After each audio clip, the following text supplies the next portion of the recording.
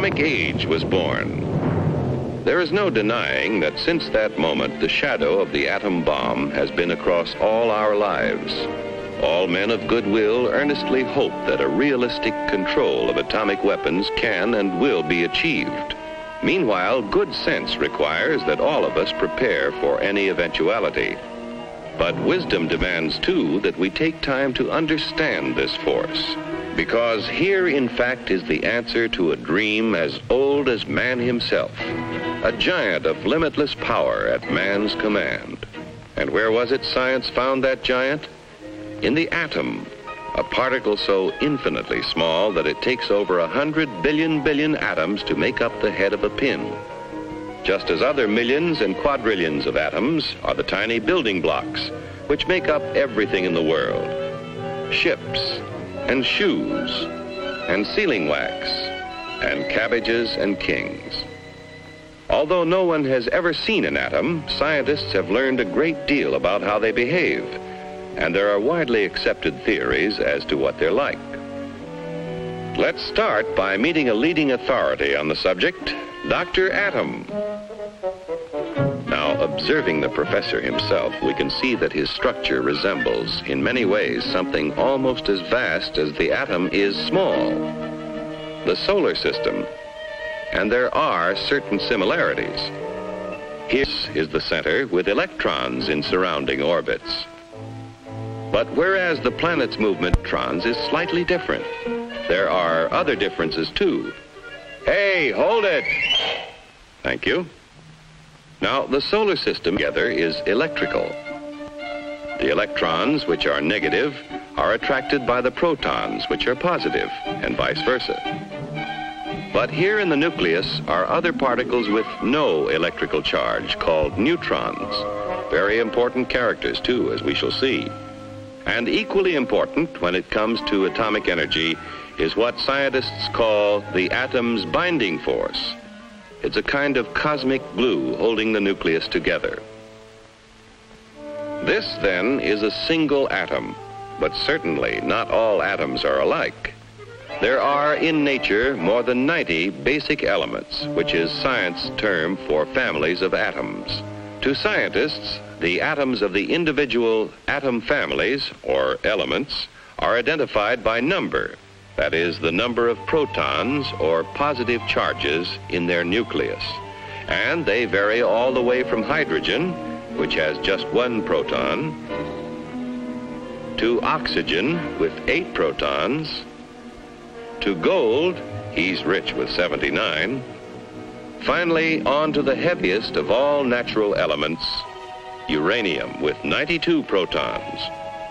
Now, within each element, or family of atoms, there can be different members, each one having the same number of protons, but differing in the number of neutrons. The total of an atom's protons and neutrons is its atomic weight. Thus, in natural uranium, we have U-234, U-235, and U-238. These different members of the same element or atom family, science calls isotopes. Some elements, tin for instance, have a great many isotopes. Others, like aluminum, are lone wolves with just 1. Now, most atoms of most elements are content with their lot in life. We speak of them as being stable, but others are busy day and night, being what science calls radioactive. Like radium, throwing off powerful rays along with some of its neutrons and protons, until it actually alters its own nuclear structure and changes to another family, and then to another, until it does become stable at last. This spontaneous changing of elements is called natural transmutation. Its discovery gave men of science an idea. If an atom could change itself, why couldn't man change an atom? Using as bullets the very particles which radium threw off, a noted British scientist bombarded nitrogen and converted it to oxygen. In terms of individual atoms, this is what happened. The radium nucleus threw off an alpha particle consisting of 2 protons and 2 neutrons. One of the protons was absorbed into the nitrogen nucleus, turning it to oxygen. This was artificial transmutation, man changing the elements. From that first experiment, others by the thousands followed as scientists devised ever more powerful particle accelerators, commonly called atom smashers, to transmute more and more kinds of atoms. All scientifically important, but hardly world-shaking. Then, in 1939, some scientists were experimenting with transmutation of uranium. What would happen, they wondered, if they fired a neutron at a uranium nucleus, already the heaviest in nature? Why not try? So they tried. And the result? Nuclear fission. Instead of a minor change, the atom split in 2. Truly a discovery to change the world. For what had happened when the uranium atom split was a kind of double miracle of science. Half of the miracle concerned that binding force we spoke of before, that kind of cosmic glue which holds the atom's nucleus together. We still don't know all about that binding force yet, but we do know it is equivalent to mass. Therefore, we may speak of it as having a kind of weight of its own. Now, the 2 atoms into which a uranium atom splits also have binding force. But for some reason, it takes less of that glue to hold them together, and in the process of fission, a tiny fraction is left over. What happens to it? It explodes as energy, proving Einstein's theory that mass and energy are really the same. But we spoke of a double miracle. To understand the second one, let's slow down that fission 1 million or so times. A single particle starts the reaction, splitting the uranium atom. Here now is the release of energy as heat and blast. Here are powerful rays being given off, similar to X-rays. But here are free neutrons driven out with tremendous speed. And provided there is sufficient U-235 present, what science calls a critical mass, those neutrons bombard other uranium atoms, causing them to split and split still others. The result? A chain reaction.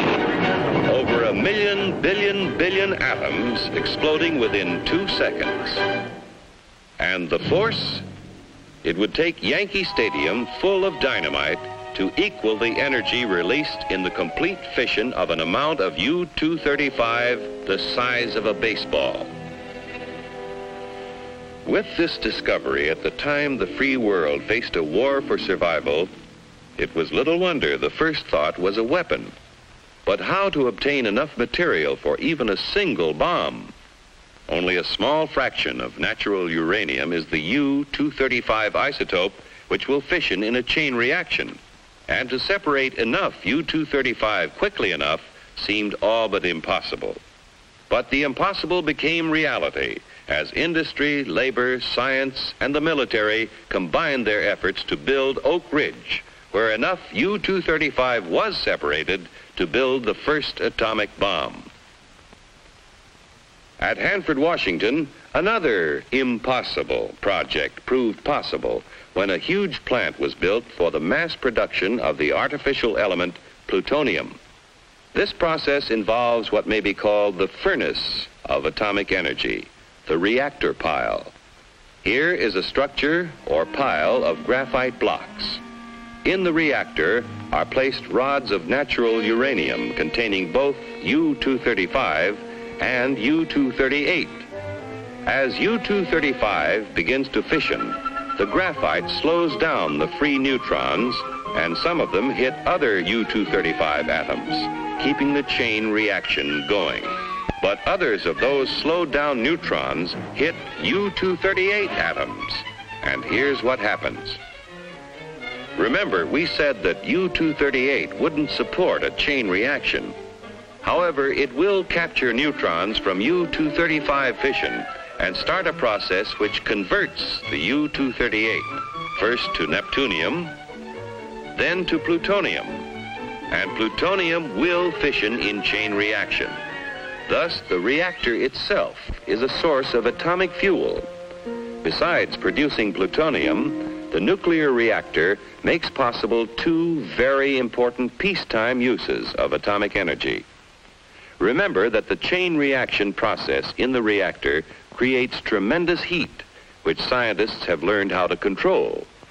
Thus, a reactor may be substituted in many industrial applications where heat is now provided by coal or petroleum. But such uses in the foreseeable future are limited. For one thing, a reactor pile must be shielded to protect the workers around it from dangerous radiation, and this shielding adds tremendous weight. However, an atomic energy power plant has already proved feasible. The future supplying of electric power to entire cities is far from impossible, while nuclear power in locomotives, submarines, ships, and even very large airplanes may all but revolutionize future transportation on land, sea, and air. But perhaps the most valuable byproduct of the nation's reactor piles is radioactive isotopes. Research has revealed that many elements not naturally radioactive became so when placed in a nuclear reactor. And these isotopes, working as tracers with such measuring devices as a Geiger counter, became invisible detectives, aiding the cause of science in many different fields.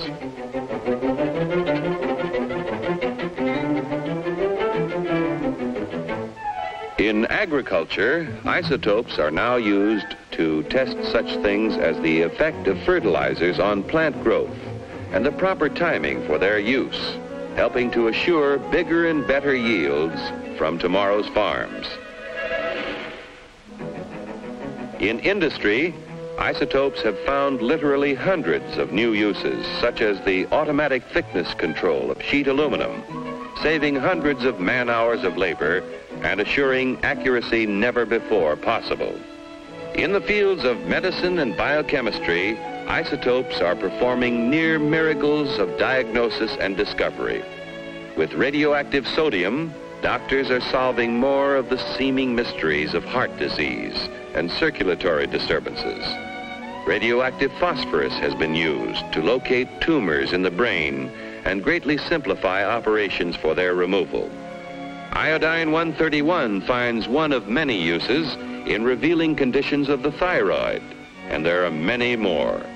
New ways of using isotopes are being discovered constantly through the tireless work of modern pioneers in such fields as chemistry, metallurgy, medicine, and biology. Truly, the superpower which man has released from within the atom's heart is not one, but many giants. One is the warrior, the destroyer. Another is the engineer, seeking to provide vast quantities of energy to run the world's machines. Another is the farmer, helping to better feed tomorrow's world. Still another is the healer, helping to diagnose and cure the sick. And the last is the research worker, working on in the fields of pure science to reveal more of the mysteries of the universe. But all are within man's power, subject to his command. On man's wisdom, on his firmness in the use of that power, depends now the future of his children and his children's children in the new world of the atomic age.